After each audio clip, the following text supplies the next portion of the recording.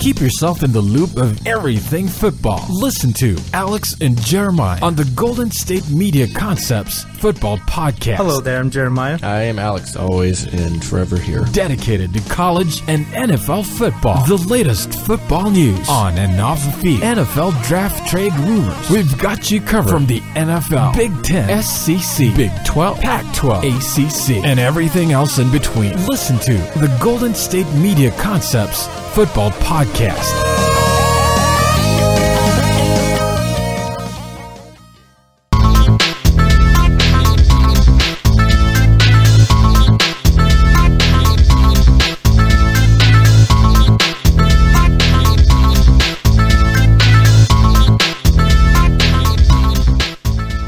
Thank you for tuning into the Golden State Media Concepts Football Podcast, where we discuss the latest news, rumors, and games of the NFL and college football from the latest science dishes, breakout stars, and all the news in between. As always, I'm Jeremiah.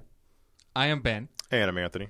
We are back here on a Friday, a football Friday, leading you into the weekend. Always a great day on Friday to talk NFL games.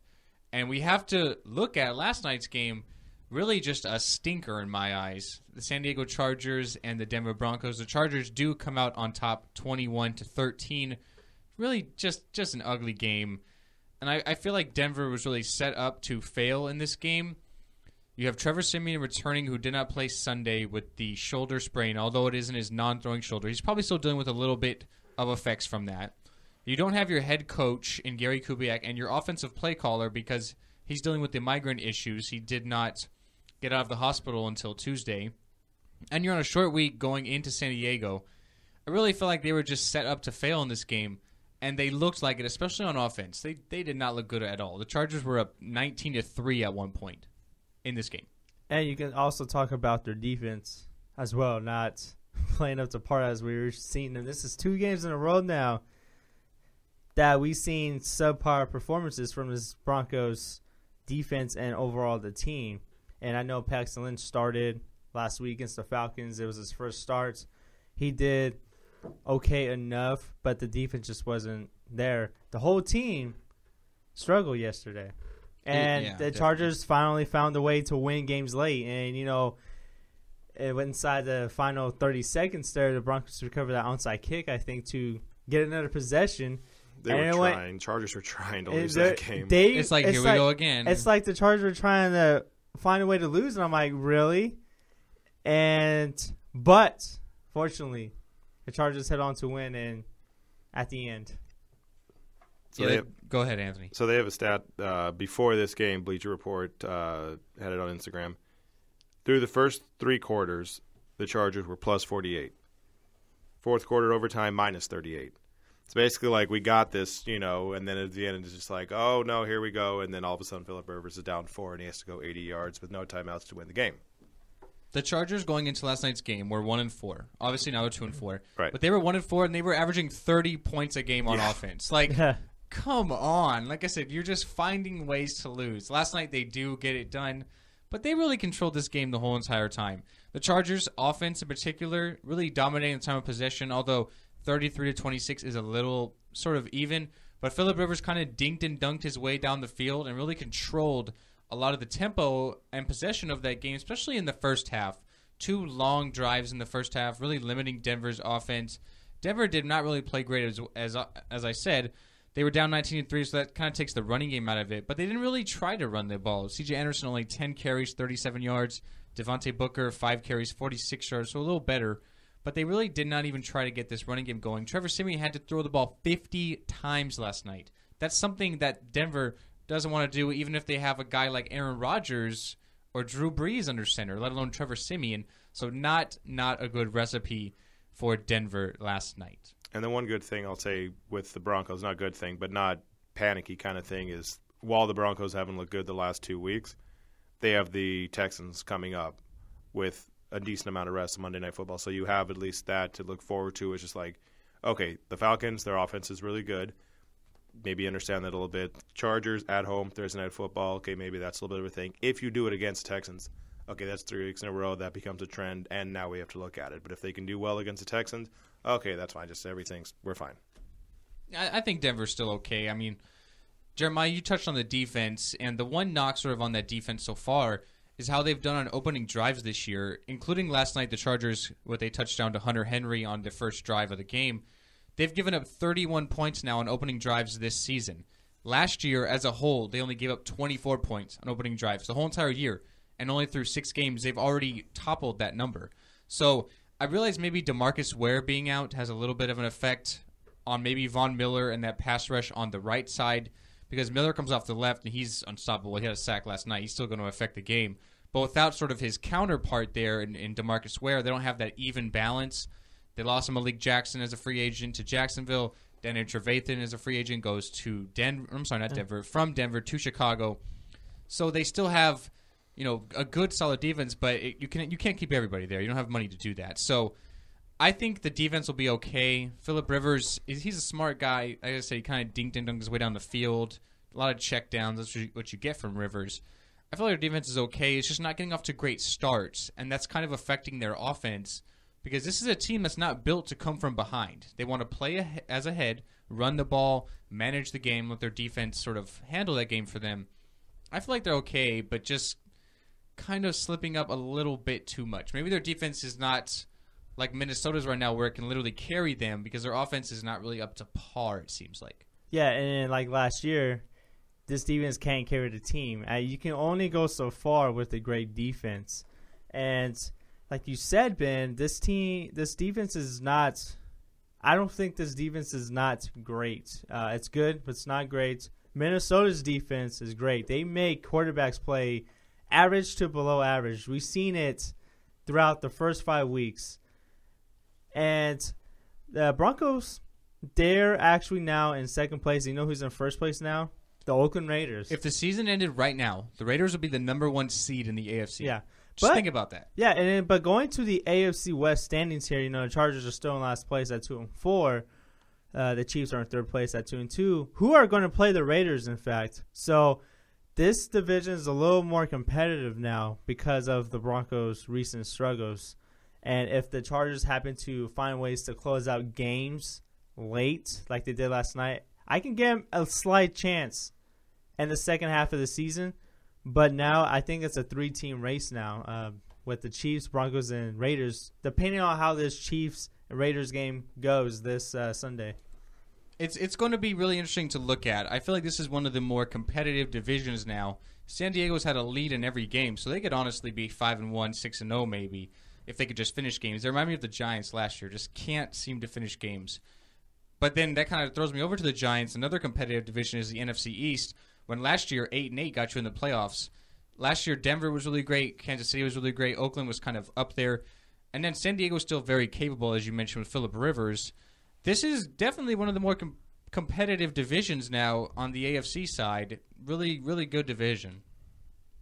Yeah, 100%. So the Raiders, they're 4-1, but their point differential is only +5. So it's one of those things where it's like they're winning, but they're not exactly dominating by any stretch. Chargers, for as bad as they are, they're still +18 in point differential. You see Phillip Rivers is a good quarterback.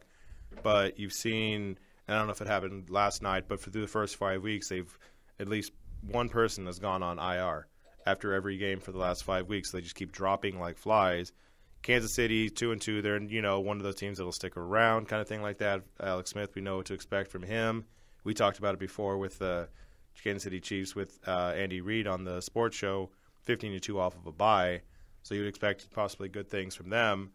And that whole division, the Broncos, Super Bowl champions, that along with, I would say, maybe the NFC West, outside of the San Francisco 49ers, like probably the best divisions in the NFL.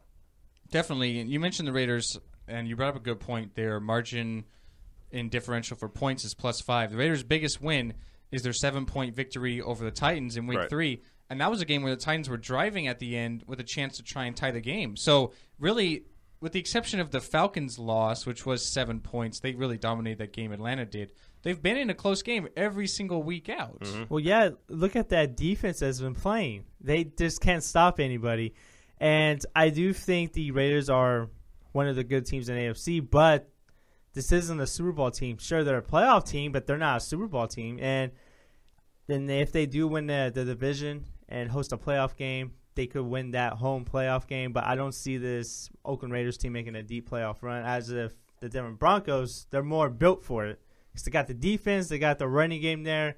They're just struggling a little bit right now. So I think as of now, maybe I can still give the division to the Broncos, but it is more competitive the way things have shaken out in recent days or recent week. And you talk about with the Raiders, they may not win the Super Bowl, but baby steps with that. Like the team, it's been one of the worst teams. The playoffs would be no. Don't get me wrong. This is a playoff team. I just don't see them as a after the last Super Bowl contender.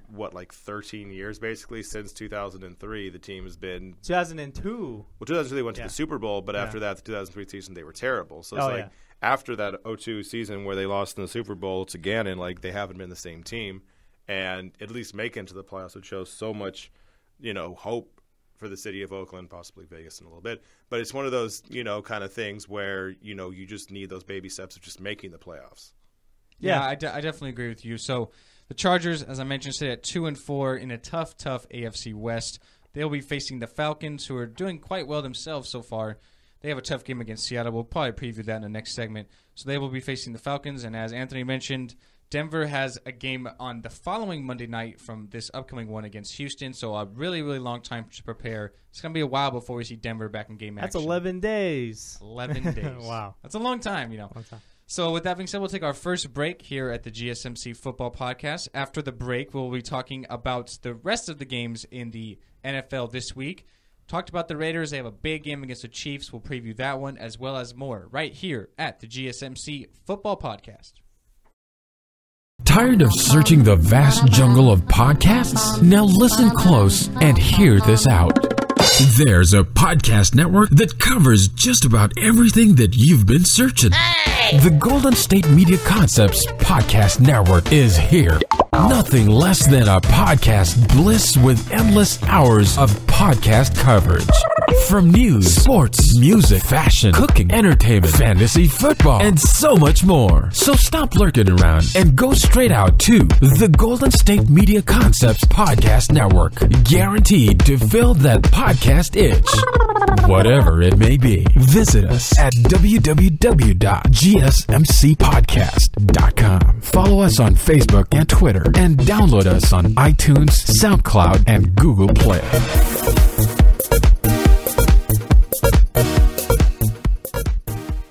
We are back here at the GSMC Football Podcast. We are talking about Week 6 in the National Football League. A lot of great games. So let's jump right into some of the big ones this weekend. So definitely the big one of the weekend is the Browns, sitting at 0-5. They're a great game against the Titans, right? Oh, I'm like, you so would do that. No, okay, here, I'll say this real quick. If there's a game the Browns are going to win, I think it's this game. You realize Marcus Mariota at home in his career is 1-9. Wow. In his career at home. Tennessee is at home. He's got one career home victory, Marcus Mariota. I think that was the first game of his career, too. Yes, it was. Yeah. Against Jameis Winston last year. So if there's a game that Cleveland's going to get off the schneid, it's right here. I think so. No, I don't. I'm not saying they're going to win, but if there's a game. No, Marcus Mariota balled out last Sunday, and I expect him to do the same. But this isn't a huge, intriguing matchup. No, by not any stretch of imagination. But another intriguing matchup to me, per se, well, not intriguing, but the most interesting, has to be the San Francisco 49ers at the Buffalo Bills. It's only interesting for one reason and one player, and it's Colin Kaepernick. He makes this game interesting now. This particular, to me, he makes the San Francisco 49ers interesting. I'm not saying he makes them good. He makes them interesting. But for how long? Like, if he goes through the first half and he's terrible, then all of a sudden you don't care about it anymore. If the Bills are up, call it 21-0. Hey, I'm not going to say he's going to go 11-0 or anything. I'm saying he makes this team interesting for maybe 1 week, 2 weeks, 3 weeks. We don't know. Or maybe a quarter. The first quarter. I love the Bills in this game. I do too. Oh, no. I like the Bills in this game too. And I'm not going to pretend like Colin Kaepernick is going to save the 49ers season because this team's just not talented. I'm just saying, he makes this game more interesting. People really want to see him, so to speak. I want to see what he can do in the Chip Kelly offense. I think it'd be interesting. You make some good points, Yeah. and I think they're really valid. To be honest, I think maybe not this game, but before the season ends, I think Kaepernick gets hurt again. He's underweight. He switched to a vegan diet, which is obviously a healthy choice. We've seen people do it before. Arian Foster did it. But you lose a lot of weight. You haven't played really in any solid game action for over a year now. I think it's just – and they have no really playmakers with the exception of Carlos Hyde in my eyes. I think he's just asking to get hurt eventually because he's going to run. Even Blaine Gabbert was running with this team. Colin Kaepernick is 10 times the runner Blaine Gabbert will ever be. So I think it just spells for a disaster, and I think Kaepernick will probably get hurt eventually. Yeah, I'm not going to say that. I hope he doesn't. I never want anyone to get hurt. I'm not going to say that he's going to get hurt. It's just a terrible thing to say. But I understand why you think that. I'm a terrible guy. I'm sorry. You're a terrible person, Ben. I'm a terrible, terrible guy. All right, so some other games this weekend that are really, really interesting. Definitely, let's talk about this Kansas City Chiefs and Raiders game. Mm-hmm. So the Raiders are at home after their win last week. Kansas City is off a bye week, and Anthony, you have a great stat about Andy Reid off bye week. So we should know, but you have the official numbers. 15-2, Andy Reid is off of a bye week. That goes back to him and Philly and everything else like that. I very much like the Chiefs in this game. The 15-2 part helps. But also, as a team with the Raiders, they're good, but they're sort of fool's goalsy a little bit. Having the point differential that's very low. Basically, their offense just revolves around David Carr throwing to Amari Cooper, which, to be fair, isn't a bad way to run your offense, especially for a young quarterback. It's just like, oh, him. Yeah, I'm going to throw it to him. It's kind of the Julio Jones dynamic with Andy Dalton. It's kind of what Matthew Stafford and Megatron used to be. It's just like, oh, that guy, even if he's not open, I'm just going to throw to him. Definitely. I'm with you on this one. I like Kansas City. The Oakland Raiders are giving up over 400 yards on defense. Kansas City, I don't expect to go for 400 yards. Yeah. But their offense does not make mistakes. Alex Smith is basically a good manager. Jamal Charles will probably be more back in the thick of things. We've seen what he's done in the past against the Raiders. Remember the game he had 6 touchdowns. So he's capable of scoring against the Raiders. Kansas City's defense really opportunistic, create a lot of turnovers. I like Kansas City off of a bye week. I think it'll be maybe a close game, one-possession game, but I like the Chiefs. And it is great to see how a Chiefs and Raiders game is actually meaningful now. It's been one of the biggest rivalries it's meaningful for a while, finally. But not so much lately. But it's a big rivalry. These two teams hate each other. And then, we got the Chiefs coming off a bye. Andy Reid's always good off a bye. But I think I'm going to go with the Oakland Raiders on this one. Okay. I think I am. This team is tough to play at home, and I understand that this defense is kind of they can't really stop anybody, but I do think they're going to try to figure things out starting this week, and they are playing Alex Smith. Alex Smith's going to light up anybody. Remember that.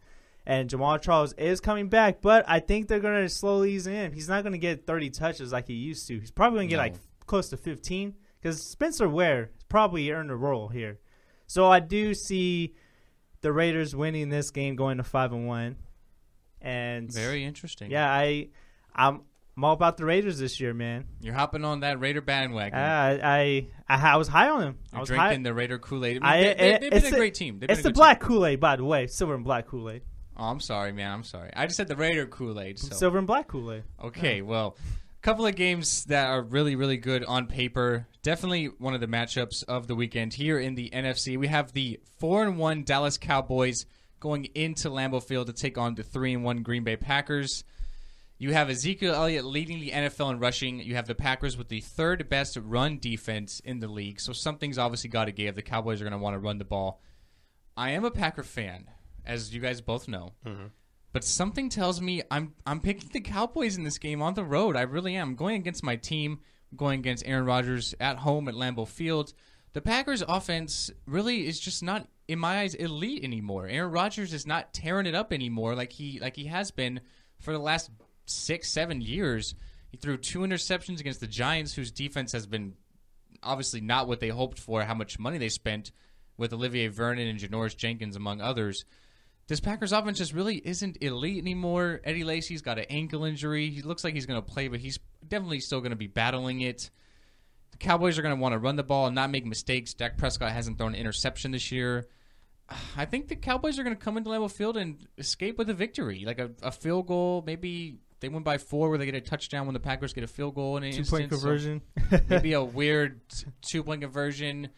I don't know. I think the Cowboys win this game. I don't know why, but I just don't think Packers' offense is what it used to be, and I think that'll come back to hurt them. And then going against your team, well, good. I'm going against my team. Good, because you should, because I got the Packers. I got the Cowboys winning, too, in this game. And we actually talked about the Cowboys, I think, on Wednesday's show.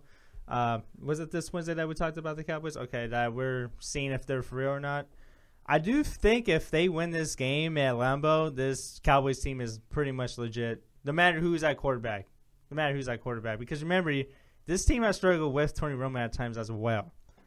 And they look like a playoff team as of right now. The Super Bowl team, I'm not really quite sure. And that's saying a lot with Dak Prescott, the rookie quarterback. Ezekiel Elliott looks like he's about to be the rookie of the year right now. And I do think the Cowboys are going to find some way to win this game. I think it's going to come like really late in the game as well. I think it's going to be very close.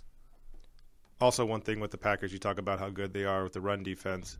They've never faced somebody like Ezekiel Elliott. Like, I know they faced Adrian Peterson in week 2, but maybe Adrian Peterson isn't Adrian Peterson anymore. He's like, over 30 years old now, like 33, yeah. Right. So he's someone like that. Also, he got injured that game. You know, the best running back that they faced as far as yard-wise was T.J. Yeldon. So now you get someone, like we said, with the offensive line of the Dallas Cowboys, Ezekiel Elliott, how good he is, Dak Prescott not being able to not throw the disaster passes, only, one turnover. You look at the Green Bay Packers defense, they only have 2 interceptions the whole year. So it's not like they're just ball hawks that intercept the ball all the time. They're not as good with that either. So you take Dak Prescott basically understanding, okay, I only have to do so much every game. I don't have to basically win the game on my own. I don't have to do what Trevor Siemian did, where he threw 50 passes in a game. If I give the ball to Ezekiel Elliott, who's been slowly getting better every single game. Like, you saw him kind of struggle early in week 1. But ever since then, his yards per game has been going up every single week. It went from 2.6, 4, 4.76, 8.9, like slowly going up every week. Maybe he does that again today on Sunday. And, I'm going to go with you against your team, taking the Cowboys. Wow, so it's a straight sweep for the Cowboys there. And, I mean, with how our success is, Jeremiah, on the baseball show, we talk about all the time, every team we think is going to win always loses. Oh, I thought the Broncos were going to win last night. So, we picked the Nationals last night, and the Dodgers win. So, watch. The Cowboys are going to go in there and just get killed, and the Packers are going to – Aaron Rodgers is going to light it up with, 5 touchdowns. They're going to get killed, yards. like 56-6. I'm right. kidding. Watch. I mean, every pick we make is wrong. I'm serious. So, I mean – every pick that we made in the baseball show was pretty much wrong. So, it's not good, but – last game we should probably preview here. I guess it's got some big implications. 2 teams as well that have a combined 2 losses. We have the Atlanta Falcons, who look really, really impressive this year. They're going into CenturyLink Field to take on the Seattle Seahawks. Seahawks are coming off of a bye. They're at home. Their defense is still really, really good. I'm not sold on Atlanta. I mean, they were 5-0 last year. They're 4-1 now, so they're getting off to great starts, but then the wheels really fell off after those first 5 games last year. We'll have to see what happens this year. I think Seattle is a lock to win this game. Russell Wilson's had injuries with the knee and the ankle, but it hasn't really affected him at all. He's been playing lights out. Seahawks are coming off of a bye week, so they're rested. I love teams off bye weeks. I like Seattle in this game really convincingly. I think Atlanta's offense is going to kind of struggle. Those running backs between Devontae Freeman and Tevin Coleman have been outstanding. It seems like one of them always gets like 70 or 80 yards receiving. The other one will get 70, 80 yards rushing. Julio Jones is obviously a great threat. He's going to be matched up against Richard Sherman, you would believe. I like Seattle in this game. I think they're a lock to win this game. So this is your lock of the week? It's one of them. I mean, there's a couple. I think Buffalo's you can only have one, Ben. Okay, I think New England's definitely going to win over Cincinnati. I like the Steelers over the Dolphins. The only thing that worries me about that game is going down to Florida with that humidity. It seems to affect teams, but Anthony's shaking his head at being a Dolphins fan. He knows their season so far. But okay, if I can only have one, I'll take Seattle as my lock of the week. Okay, all right. I'm not completely sold on the Falcons, but I do like the way they're heading. They did prove me a lot. They showed me a lot of things against the Denver Broncos. That was a tough defense. And right now, this Falcons team looks like they have the best offense in football through 5 weeks. And this is the second toughest defense, in my opinion, that they're going to face. Broncos was the first one. So, if the Falcons happen to come out on top in this environment, then we have to start saying that for real. But as of now, you can't really go against Seattle at Century League Field. You just can't. It's so loud. Russell Wilson has been playing good. Christine Michael has been emerged himself as the leading running back there. So I have to go with Seattle on this game, but I don't think it's going to be a blowout like you think it has been. I think it's going to be a lot closer. I think this Falcons offense is going to make it interesting. So I do have the Seahawks in a close game. I wouldn't say a blowout, but I think the Seahawks will not be challenged in this game. I think they'll win convincingly, sort of like the Chargers did last night against Denver. They won convincingly, but it wasn't a blowout, 8-point game. So I think Seattle will win convincingly. Okay. Yeah, I'm going with you with Seattle because you look at the defense that they've had. They haven't allowed a 100-yard receiver in the 4 games that they've played, so it's interesting to see what Julio Jones does coming off a week where 300 yards and then coming back down to earth with 30-something yards. Now you're going to face them. Also with Seattle, you got, Jimmy Graham, doing Jimmy Graham things, back-to-back games with 100 yards receiving. Slowly they're kind of transitioning away from just beast mode Marshawn Lynch, getting all the carries, to Christine Michael, trying to do Marshawn things, not totally him, but trying to help out with that. Also getting a little bit more of the passing game going. You got Seattle at home, which is always one of those things where it's just like if they can win, call it 7 of those games, they can win 10 total games every season. Doing well so far, 3-1. They only lost to the Rams. I don't know how they lost to the Rams. I don't know how the Rams do good things, or the Rams. But now you got the Falcons, and if they can limit how good Julio Jones can be, I'm with you. I got Seattle. Well, as far as the Rams in Seattle, the Rams, now the LA Rams, the former St. Louis Rams, there's always teams in all sports that just seem to have the other team's number, seem to always play them well. That's the Rams against the Seahawks. They always play them well. That was an emotional game, their first game back in LA. So I was not surprised. I mean, we talked about it. I was not surprised that the Rams actually won that game. I thought they would compete in that game. I thought Seattle would still win. And then 9-3, it wasn't really much of a game, not even a touchdown on the whole entire game, 4 field goals. But it's one of those things. The Rams seem to always play Seattle good, just always. Yeah, and the Rams were tied for first place at one point. I mean, the Rams last week with their loss, and now they go on the road to face Detroit, who had a really convincing win over Philadelphia last week, who were on a bye week. So I was kind of surprised there. But is there any other games, both you guys, Anthony, Jeremiah, that you're really looking at that you think could be a great game, or you have an upset, anything like that? Well, there's a couple. One of them is the Philadelphia Eagles at the Washington Redskins. That can have some division implications there. This is a division game. Redskins are still trying to stay, toe-to-toe in the NFC East standings. You got the Eagles, who have come out on fire the first 3 weeks. Even though they did lose, they still competed well in that game. And you also, both of these teams have losing records, 2 wins combined, but it's really interesting. It's Carolina Panthers at the New Orleans Saints. This game is interesting, and I know these teams only have 2 wins combined, but Cam Newton looks like he's going to come back, and will the Panthers get back on track? I think the Panthers' playoff hopes are pretty much they're pretty slim at this point after Monday's loss. But, you still have a whole season left to play. What can you do to kind of try to salvage your season? So I think this game kind of sets that tone for that. I think this game can potentially turn around the Panthers' season. But you are going to the Superdome. The Saints are tough to play in the Superdome. And this defense for New Orleans can't stop anybody. So I do think Cam Newton can get back on track if he does come back from concussion protocol, which I think is likely to happen. I think he was back at practice this week. Yeah, he's been practicing all week. Yeah. I've said this the last couple of weeks, and I guess I'll say it again. The Panthers cannot afford to lose another game. No. They're going to have Cam Newton back. Jonathan Stewart's going to be returning. The Saints' defense is just tremendously terrible. I realize it's a road game, and the Saints are coming off a bye week, which helps. I think Carolina gets off the schneid and wins this game. They have to win. They have to.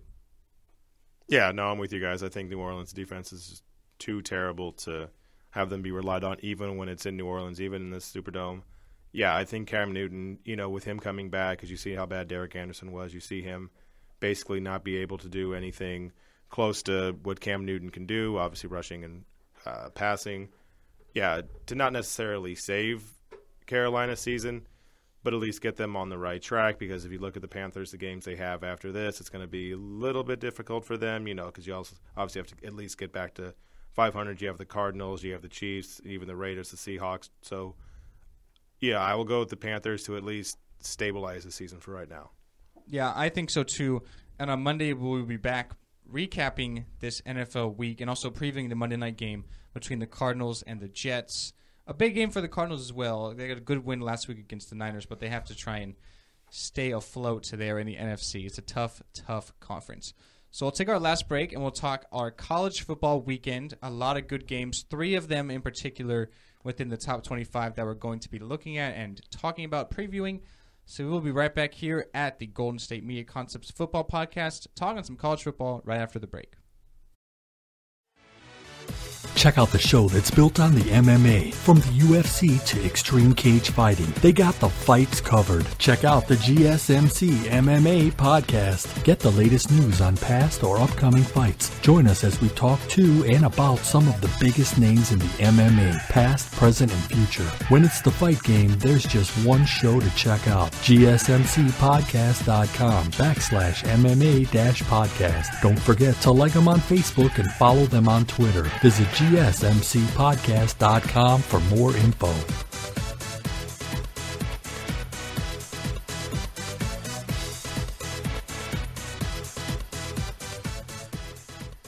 And welcome back to the Golden State Media Concepts Football Podcast. And now we're going to be talking some college football. And there's a couple of intriguing matchups inside the top 25. You got Alabama, the number 1 team in the country, heading over to Tennessee, the number 9th ranked team. And, of course, you got number 12 Ole Miss at Arkansas. And you got Ohio State, number 2, at 8 Wisconsin. So these are the 3 top 25 matchups. So which one of these matchups is most intriguing? I think I'm looking forward to Alabama, Tennessee, because we talked about Tennessee so much last week, how this team is – they always somehow to get back in the game. And they did it again. They did it again, but they lost this time. We knew it was going to come back to bite them. And they're still ranked number 9. And I'm like, wow, okay. I think this is the week where they finally fall off. I mean, Anthony, you literally called it. I was so close. Except for the final results. Yeah. Tennessee go down again by double digits in the first half to Texas A&M. They come back. They force overtime at the end of the game. And then A&M scores a touchdown. Tennessee can't go anywhere after that. So they end up losing, but they don't drop in the rankings, as you mentioned, Jeremiah. So I guess that's like the one positive. Now they're at home against Alabama. If I give them one advantage, it's they're at home. But really, Alabama should win this game. I think they're going to win this game. If Tennessee fall down again in the first half, I don't see how they can come back against the Crimson Tide. That's probably going to happen. That's been every single game with the exception of Ohio. Like, that's been every single game. So I guess you can go with history that it's going to happen again. And I think Alabama is that one team you don't want to fall behind against. You want to play from ahead, and then it's kind of like Ole Miss did. They played up. They were up 21, and they sort of came down. Alabama won that game. But this is one of those teams you do not want to fall down against. I can't bet against Nick Saban ever. I'll take Alabama. I'm taking Alabama as well. Yeah, it's one of those things of like I can be hopeful about Tennessee coming back because, yeah, they were down 28-7 and eventually ended up tying it up at 35. But you can do that against Texas A&M. You can do that against Florida. You can do it against teams like that. There's like basically like 4 programs that are basically like a tier above everybody else, be it Clemson, Alabama, Michigan, and Ohio State. Like those teams are kind of just like the next level of that. I guess we thought Houston was until they lost. But Tennessee, for whatever Hail Mary passes they can do, if you get down by 21 points to Alabama, good luck. Like, you're not coming back from that. Nick Saban is going to step on your throat. What's his name? Lane Kiffin's going to want to, like, put up some more points just to rub it in a little bit because also Tennessee. He used to be the coach of Tennessee. So interesting point. Good point. So he's going to want to get a couple more points just as kind of like a salt in the wound kind of thing. Love Tennessee. I love how they can come back. But, no, this is the week. After coming off of 3 back-to-back top 25 opponents, yeah, this is probably the game where just everything goes away and just they don't look like the same team. I just don't get how they consistently do that. It's like week in and week out, they start off so terrible, and then Butch Davis makes just some sort of great halftime adjustments and comes back. And it's like, how do they constantly do this? I just don't know how Tennessee can consistently do this. It's like, are you guys not, like, waking up for the game? Are you guys not, like, getting in your head? Like, and then Butch Jones just makes great comebacks at halftime, and it's like, I don't get it. But we'll have to see what happens. And watch this be the 1 week where they get off to a great start and then fall apart. It's like quite the opposite. I wouldn't be surprised. This is Tennessee. They're like one of those teams that does great things at one time and then do bad things. They're like kind of like the opposite of the San Diego Chargers, if you so to speak. I mean, I guess so. But yeah, because you know San Diego gets off to so many good starts and they lose those games, even though they won last night. We talked about it earlier. Tennessee, they get back to bad starts and then they win the majority of them. So they're kind of like the opposite of that. I mean, I guess so. We'll have to see what happens. Like I said, I think the one advantage is they are at home, obviously, in front of 100,000 fans. They're going to be really loud, going to try and frustrate the Alabama offense and defense. So we'll have to see what happens. Another good matchup in the SEC is number 12 Ole Miss going on the road to face number 22 Arkansas. I got to take the running Rebels in this game. I think Arkansas are definitely doing a lot of good things with Brett Bielema since he came over from Wisconsin. He's kind of turning that program around slowly. They're a team that wants to play defense and run the ball. Ole Miss, more of an explosive offense in my eyes. Defenses are probably pretty similar. So I'll take Ole Miss in this game. I'm going to take Ole Miss as well. And like you said it, Arkansas has been doing really good with Brett Bielema there. And you know, Ole Miss has kind of saved their season, so to speak, you know, the past couple of weeks. And, you know, they're back in the top 15 after dropping down in the 20s. And they did have 2 tough losses to Alabama and Florida State. So those are 2 tough losses that are actually legit losses. And you can't go – I can't go against Chad Kelly. He's the best quarterback in the SEC right now. He was the best quarterback going in. And – I just not really sold on Arkansas right now, but I do think they're maybe 1 year away from being really good. Yeah, you look at Arkansas and they lost, you know, a couple of games to Texas A&M. They lost to Alabama, giving up a little bit of points in both of those games, 24-30. Yeah, they beat stuff like Alcorn State and Texas State and Louisiana Tech, but that's not really anything you really kind of give them credit for. You got TCU, they gave up 38 points to them. So as much as Arkansas and Bielema wants to be that kind of Wisconsin-esque, you know, Iowa-esque kind of team where they run the ball and they have good defense, the defense isn't there yet. Like I said, 38 points against TCU, 24 against Texas A&M, not terrible, 30 against Alabama, and then you look at Ole Miss, the lowest they've scored this whole season is 34 points. So you assume they're going to score 35, 38, some points around that. So I would go with Ole Miss winning by comfortable margin, but nothing like extreme, like 30 or 20, anything like that. In Arkansas, this is the second game of 4 straight weeks of ranked opponents. Next week, Arkansas has Auburn, who is ranked 23 now, and Florida at 18. So this is a tough schedule coming up for Arkansas. So we're going to literally find out a lot about this team in incoming weeks. As the SEC is really every single week. It seems like no matter who you're playing, even if it's like Kentucky or Vanderbilt, you're still in for a tough game. You mentioned Wisconsin. That brings us to our prime time matchup tomorrow night. 5 Pacific, 8 Eastern. The Wisconsin Badgers, number 8 in the nation, are hosting the number 2 ranked Ohio State Buckeyes. I like Ohio State in this game. I think this game will probably be more competitive than the Alabama and Tennessee game. I can't bet against Urban Meyer. I think it's really clear that Ohio State and Alabama are the best 2 teams in college football this year so far. JT Barrett's a good, experienced leader. Nick Saban, great coach. Urban Meyer, just as well of a great coach for Ohio State. Wisconsin, a team that wants to play good, solid defense, one of the best defenses in the country, and run the ball. I like Ohio State in this game. They handled business on their tough road game against Oklahoma. I think they'll handle business here against Wisconsin. Yeah, and in Wisconsin, you said, Ben, that there's just one of the best defenses in the country. And when they played number 4 Michigan, they only held them to 14 points. And you know how Michigan has been rolling on the past couple of weeks, even though they're lower-tier opponents. Yeah, like 78-0 against Rutgers last week on the road. I mean, exactly. Yeah, Rutgers didn't even get a first half to the 4th quarter. Matter of fact, but I think Ohio State. Urban Meyer. He's one of the best coaches next to Nick Saban. Urban Meyer has turned around like 4 programs. You got to go back to Utah. You got to go back to Florida. He has turned around so many programs in college football.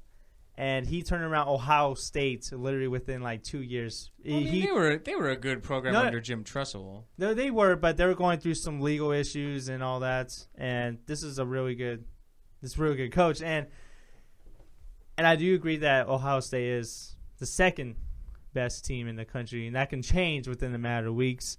And remember, they do play Michigan at the end of the season, so I think we're gonna find out if this is really the best team in that game. Because Michigan, they ain't no pushover as well. You know, we've seen it.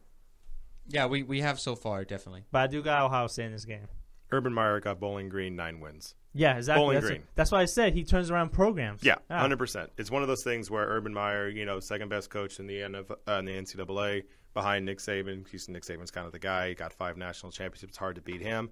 But at the same time, he's pretty close when it comes to that. You got Wisconsin, who lost to Michigan 14-7 on an incredible interception, that one-handed reception. Wisconsin, said really good with the defense. The most they've ever given up in a game is 17, and that was oddly enough to Georgia State. But I think it'll be a close scoring game. Maybe not 14-7, but something around that, 21-17, something like that. Really low scoring game. Wisconsin's going to want to run the ball. That's what they do. Ohio State, J.T. Barrett, one of the best quarterbacks in the nation. It's in Wisconsin, so that's why I think I give a little bit of an edge to Wisconsin as far as keeping it close. But at the same time, you saw what Wisconsin's been doing this year. Their schedule, you talked about last time with Ole Miss and all the stuff that they're going, or Arkansas, what they're doing. You got Michigan State, Michigan, Ohio State. You got Iowa, which isn't a bad opponent either, and then Nebraska. So that's 4 out of the next 5 weeks where they have to face a top 10 at the time when they face them, top 10 opponent. So for Wisconsin, that has to break at a certain point. And at this point, you tried your hardest against Michigan. This might be where the dam breaks against Ohio State. Don't forget, they beat Michigan State 30-6 too. They were ranked 8th at the time. Right. Yeah, and then they had an upset win over LSU at the beginning of the year, 16-14. Yeah. We didn't see that coming at all. So I'm highly sold on this Wisconsin team. I just that I can't go against Ohio State at this point of time. No, can't do it. You can't do it. No way, definitely not. I feel like the only time I can maybe go against Ohio State is if they were to play Alabama. Even against Michigan, I love Ohio State. They killed them last year. I wouldn't say they'll kill them again, but I like Ohio State even over Michigan as it stands right now. But that game is obviously weeks to come. Who knows? Maybe we'll have some catastrophic injuries. Teams will be a little different. We'll have to wait and see. But there's still a lot of other great games here on the schedule. There's always the chance of fireworks and upsets. Think about Navy, who are actually ranked, I might add, 25th. That is awesome. Yeah, because Navy ranked. But they're upset over Houston last week, which really knocked Houston out of any chance of getting into the college football playoff, even before their game against Louisville. But, there's always a chance for fireworks and upsets. It's college football. Kids, students get rowdy. It's exciting. Everything happens kind of on a week-to-week basis as opposed to really the NFL, which is kind of over your season. Your record means everything. In college football, it's kind of about how you win games and how you do against teams that you're really supposed to kill or whatever. So there's always a chance for great, great things in college football. That's why we love it so much. What about that intriguing matchup with Western Michigan and Akron? The 24th ranked, undefeated Western Michigan. What about that matchup? Do you see Akron getting the chance? I mean, LeBron's not playing for Akron, so I'll take Western Michigan. Okay, yeah, Western Michigan has been they've been rolling over opponents this year, even though they're not highly ranked, they're still rolling over teams. That's very important. So, yeah, it's always important when you win. Boise State's undefeated; they're ranked 15th in the land. It's good to see that the Broncos are still having success since Chris Peterson moved on to Washington. So. Maybe they can be that next surprise team, kind of like Houston. They have a while to go, ranked 15th so far, but they keep winning games. Obviously, they will go up that rankings list. So have to wait and see, but we'll always update you on the show on Monday, recapping the college football weekend, also breaking down the new AP Top 25 poll. We'll have to see if there's anything drastic changing. There's matchups in the Top 25, so obviously there will be changes, but anything kind of like Houston's loss last week. So with that being said, guys, I think we had a great episode, but it is time to leave. So, I know it is. It sucks, but We got to do what we got to do. We're only on so much time here. So I think we had a great episode. You can always look at all our rest of episodes on our website page and among others, which we'll show in the outro. We'll have that there. So I am Ben. Jeremiah. Anthony. And we are out of here for the weekend. Hope you enjoyed the episode here at the GSMC Football Podcast. You've been listening to the Golden State Media Concepts Football Podcast, part of the Golden State Media Concepts Podcast Network. You can find this show and others like it at www.gsmcpodcast.com. Download our podcast on iTunes, Stitcher, SoundCloud, and Google Play. Just type in GSMC to find all the shows from the Golden State Media Concepts Podcast Network, from movies to music, from sports to entertainment, and even weird news. You can also follow us on Twitter and on Facebook. Thank you, and we hope you have enjoyed today's program.